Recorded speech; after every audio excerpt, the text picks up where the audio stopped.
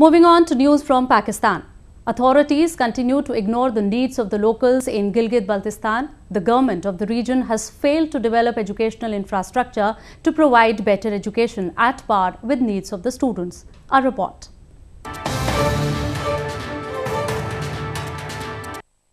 The youth of Gilgit Baltistan face many problems due to the lack of educational infrastructure in the illegally occupied region.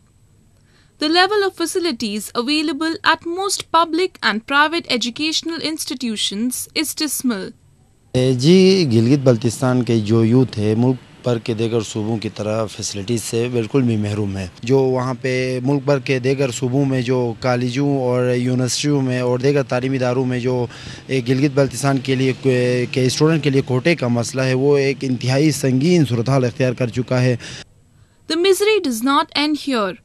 The educated youth of the region migrate to other regions for want of jobs and higher education opportunities.